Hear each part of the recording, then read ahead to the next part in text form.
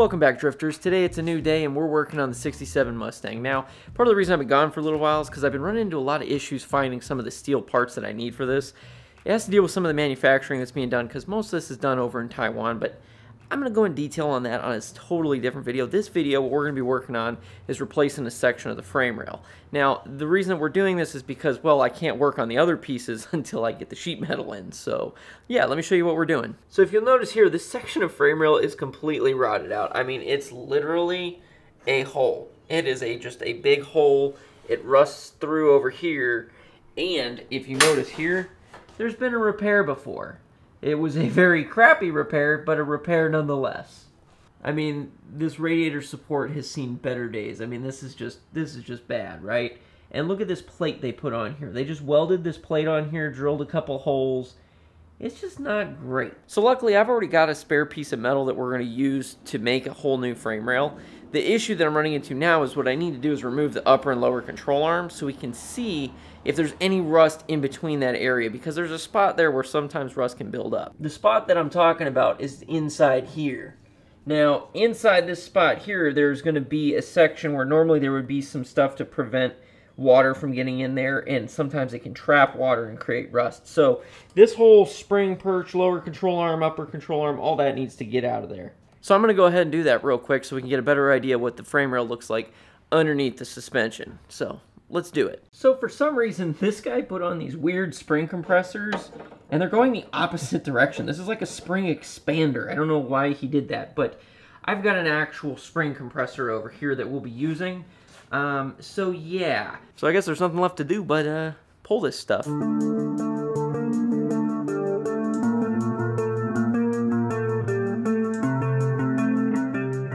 So I was running into a little bit of issue with getting the spring out because it's under a lot of tension and I want to be very careful. But these idiots that installed this section, they've evidently replaced this apron before because they welded the shock cover to the new apron. Let me show you. So you can tell these aren't factory welds because they're stitch welded up the sides. But if you'll notice, they also stitch welded the dang cover on there. It's supposed to be unbolted because I should be able to just take this and pop it off. But we're welded on there, so yeah. So now I get to have fun trying to get this spring out with that cover in the way, because it's too late for me to go and grind this thing off. So yeah, should be fun.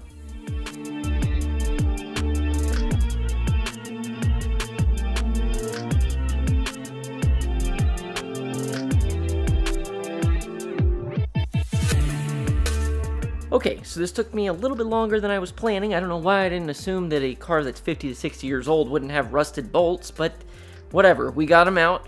I left the strut tower brace thing in there because basically that thing's getting cut out anyway. I'm doing a fully custom suspension setup on this thing, but that's totally different day. Let me show you the area of the frame that I was concerned with. We still need to get it cleaned out, but I'll show you where it typically hides rust. All right, so when you're looking in here, you'll see that this is the section that I was talking about.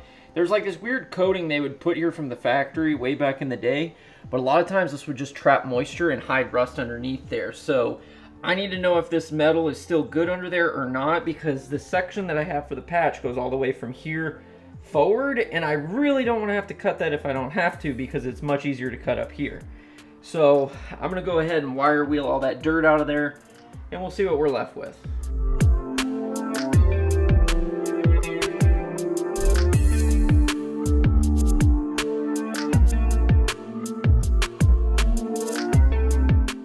I gotta say, for once on this project, I'm pleasantly surprised with what I found. Let me show you. The base metal actually looks really good. It's a little dirty right now, but I've got it all the way down to bare metal, and I don't see any pitting or rusting or anything bad. So it looks like that protective material actually did its job. What's funny is it actually covers up these little drain holes here, and that's part of the problem, is that water would just sit in here where normally it should be able to drain through there. So, for whatever reason, though, that material, I'm assuming, is probably not good for you, but definitely kept the rust away. So, surprisingly, there's no rust under there. I was expecting to find a lot worse than that. So, this is good. It means that we can only cut the section where the damage is and repair that, and it's much easier because it's in front of the sway bar. So, yes, this is going to make it a little bit easier. It's still going to be tricky, but, you know, we're just going to do it one little step at a time. So, yeah. So now that we know the frame rail is good at that section, what I need to do is focus on removing the other part of the frame rail that's bad. But before we do that, I'm going to need to brace this somehow, because right now there would be nothing holding it in position. Because right now the thing holding it in position is the radiator support, which that's also being replaced. So when that comes out, this whole thing could just flex and go all over the place. Let me show you what I mean. So as of right now, this thing is holding in both sides of the frame from that point to this point over here.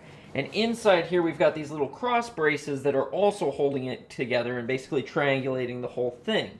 Now, when we have to cut this out, we're going to be removing the radiator support as well, so that crossbar there is going to go away. So there's going to be a lot of flex between these two joints, and we don't want that.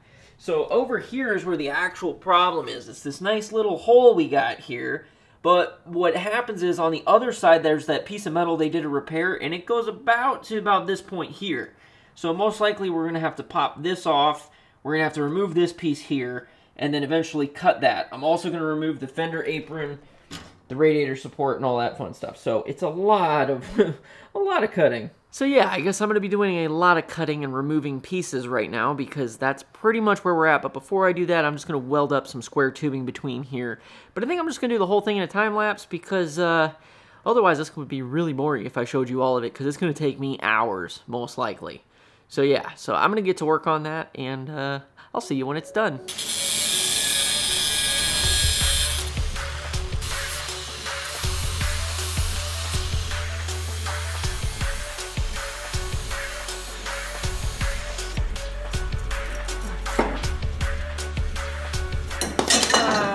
Fuck me. Sometimes it really do be like that.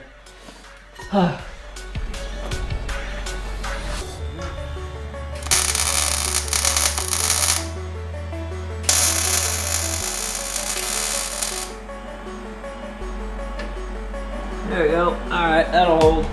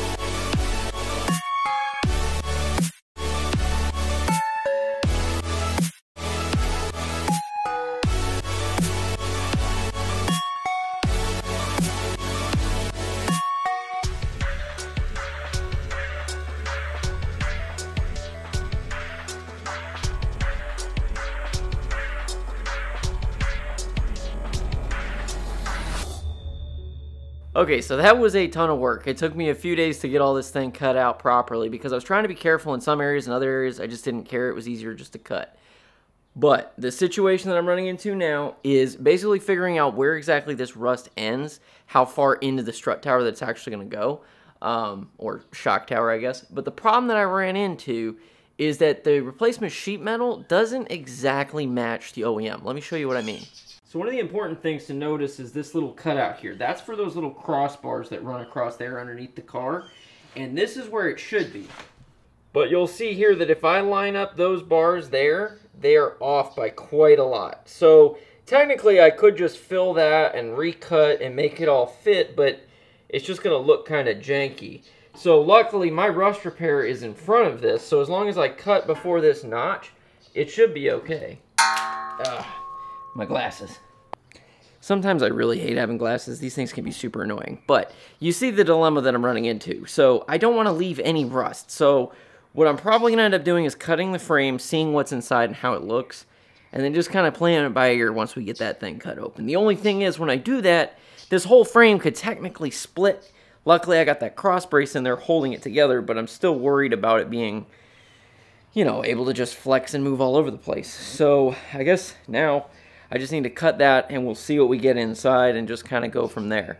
So I don't know if I'm going to end up getting the radiator support in this video or not, because this has already been a week, and it's been like 2 weeks since I uploaded, so we'll see. But anyway, let's get to cutting and see what we get. So what I did here is I just took this measurement, I went across and I marked a couple spots where I got the measurements on this side, and then I did the same thing on this side over here, just to get a couple good ideas of where this thing's meant to be, so that when we go to take this thing off, that we're putting this in the correct spot and that it's completely straight, that it's not pitched one way or another. So yeah. So what I'm going to do now is I'm just going to get in here with the cutoff wheel and just start cutting this thing apart. And then we'll grind down all these little welds and get it all revealed so we can kind of see what's going on. And then, yeah, the fun part's going to be making sure that we get this frame extension the exact same size as the old frame, because I really don't have a good point to measure from because it's all rusted away. So, yeah, this should be fun.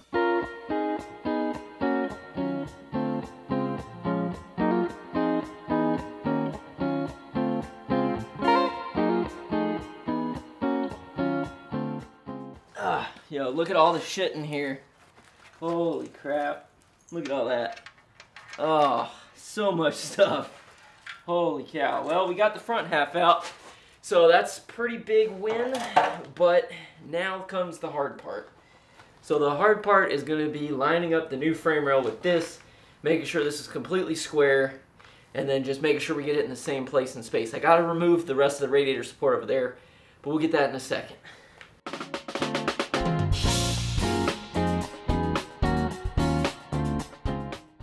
Well, there's no turning back now, but luckily we got this thing cut out. It's looking pretty good. The only thing I'm running into is an issue of the measurements. Now, what I'm basically using for my measurements is a whole bunch of things that I took earlier, but I just want to demonstrate one thing that kind of shows you where there's a little bit of a discrepancy between the replacement part from Taiwan and the OEM part. Let me show you what I mean. Okay, so the first thing I'm doing is taking a measurement from the base of that angle to this straight point here, and it's about 16 5/8. Now obviously I don't have 16 5/8, but I'm going to measure what's left here, and we've got about 3 inches. So that means that we know that from this point forward, we need to have at least 13 5/8. But there's a little bit of an issue. Okay, so when I take this measurement here, we're getting about 13 1/2. So that's about an 1/8 inch off, but most likely that's from the actual cutoff wheel. So here's how I fixed the problem. So basically all I did is I took this and I measured until I got to 16 5/8 and then did a mark. So now the next thing I did is I set up the laser level so it's hitting right on this edge here, and then we're going to run that beam straight across and we're going to see just how far our measurements are off. Okay, so I'm going to get a laser right on the edge right there, and then I'm just going to go and make a little mark here and just see how close we are.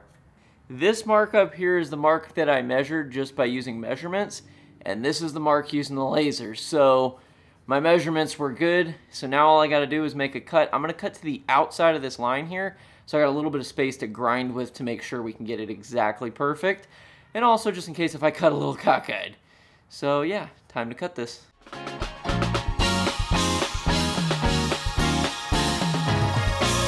Okay, so you can see the mark there. I've definitely cut it a little bit longer than what it needs to be.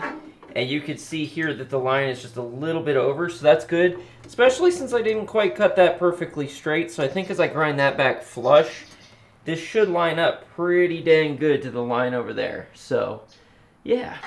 Well, bad news is I gotta go, and I'm gonna have to return to this when I can. It's just been a chaotic couple of weeks for me. Like, I have been pulled 5 ways from Sunday, and it is just taking me forever to do this work just because I haven't had time to get in here and do it.